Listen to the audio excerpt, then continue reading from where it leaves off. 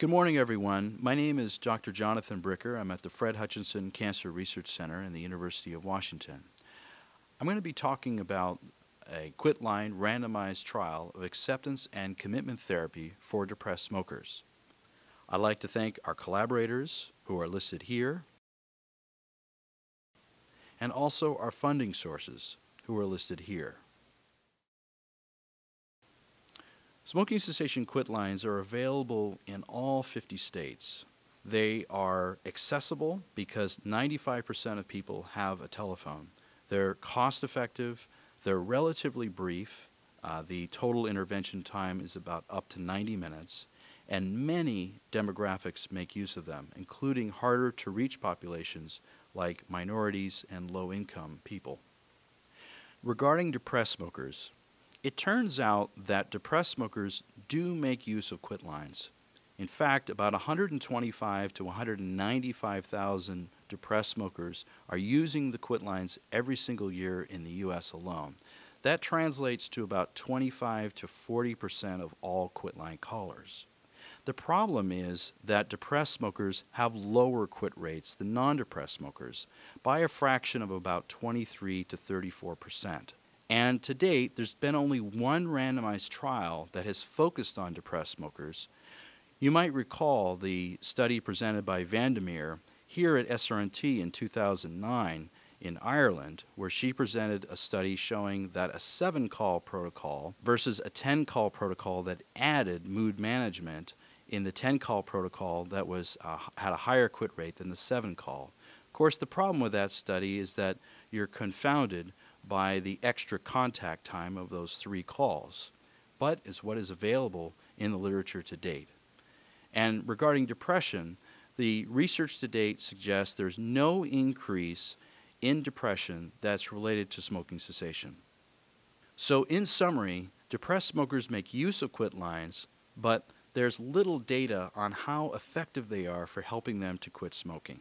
And they definitely are quitting at lower rates than non-depressed smokers. So, a potential solution for addressing this problem is acceptance and commitment therapy. In a nutshell, acceptance and commitment therapy is represented by this man who is driving on his motorcycle in a valued direction, and he's making room for his baggage, that is, his cravings and his depressive thoughts and all the other things that trigger him to smoke. So let me break down what this means. We see here that there's 2 parts to acceptance and commitment therapy. I'll begin with the first part, the acceptance piece. And what that means is being willing to have your cravings to smoke. That's not fighting them, but opening up to them, making room for them, trying to make peace with those cravings, letting them come and go on their own. This is also true of depressed mood. You're allowing your depressive thoughts and your depressive sensations to come and go on their own. And there's a whole set of skills that ACT therapists teach on how to be able to be accepting of cravings and of depressive emotions. The second part of ACT is commitment. So the key part here is focusing on your values. That is, what is it that gives your life a sense of purpose and meaning? What is it that's going to dignify the process of quitting smoking even in the presence of feeling depressed and feeling intense cravings? Now, together, the acceptance and commitment is designed to lead to a life-embracing behavior change.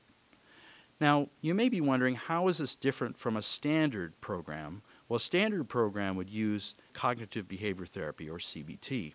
There are a couple dimensions on which they're different. At a theoretical level, ACT is based on a theory called relational frame theory, and standard CBT is based on standard information processing theories. The approach for handling smoking cues and cravings in ACT is acceptance, and a standard CBT, it's about avoiding those cravings, trying to get rid of them, trying to reduce them. The approach for increasing motivation is focusing on your values in ACT, whereas in CBT, it's about focusing on your reasons for making changes. So it's a logic-based approach. And finally, the methods for training skills in ACT are metaphorical and experiential. In a standard CBT program, they're more literal, logical, and explanatory. So to the trial. What we did here was a subgroup analysis of all participants who were screened depressed and who were eligible to be in the main trial. And what that turned out to be is that 60 people were eligible and screen depressed, and of those, 47 were randomized. The allocation was as follows: 24 were to ACT and 23 to CBT. For the follow-up, we see that there was at least 65% follow-up in both arms, which is comparable to the level of follow-up you typically see in a Quitline randomized trial. As a pilot trial, the analysis included all available data at 6 months. And so the aims of this trial were three. First, to look at the receptivity to the intervention, defined as the number of calls that were completed, how satisfied they were with the intervention, and their utilization of nicotine replacement therapy. The second aim was to look at the quit outcome, and our main outcome was the quit outcome at 6 months post-randomization, and finally to look at the depression outcome. Now, looking at the key measures that are relevant to this presentation, we have the anxiety and depression detector with good sensitivity and specificity, and our cessation outcome was 30-day point prevalence, so no smoking at all in the past 30 days at 6 months post-randomization. All were offered 5 calls, so 30 minutes for the first call and 15 minutes for calls 2, 3, 4, and 5. This intervention, by the way, was not focused on depression. It was developed for a general population of smokers, and we offered 2 weeks of the nicotine patch. That's a standard dosage in the South Carolina State Quitline at the time of the trial. So we wanted to make this a real-world intervention. That's why it was 2 weeks. Now, looking at the demographics at baseline, we see a very typical demographics for an uninsured Quitline caller sample. So the average age was 40, 3/4 were female, 2/3 were Caucasian, 1/3 were married, 1/3 were working, and about half had a high school education or less. The people who were not Caucasian, primarily they were African American. Regarding aim 1 on call attempts, we see that on average the CBT intervention had 17 call attempts, versus the ACT intervention had 12 call attempts. So more resources needed to be devoted to reaching a participant in CBT than in ACT. In terms of the number of calls completed, there were 2.4 on average for CBT versus 3.4 on average for ACT. So this is an indicator that the ACT participants were more receptive to the intervention than the CBT participants. And about half of the ACT participants completed all 5 calls that were offered versus 9% for CBT. On treatment satisfaction, you'll see here that participants were satisfied with either of the treatments. So whether they were randomized to CBT or ACT, they liked their intervention. The data here suggests that they may have liked it more for ACT, and especially if you look at the bottom in terms of the usefulness of the skills that were offered, 92% said they were useful for ACT versus 69% for CBT. Now looking at NRT usage, there was no significant difference in NRT usage, but you'll see here that 77% of the CBT participants reported that they used the NRT that was mailed to them versus 60% for ACT.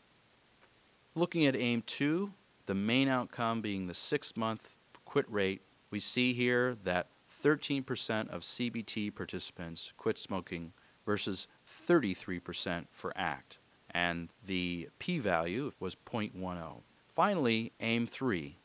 Regarding the depression outcome, at baseline there were no differences between the 2 arms on mean levels of depression.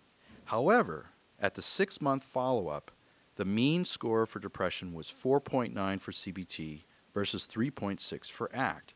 That's a difference of 1.3.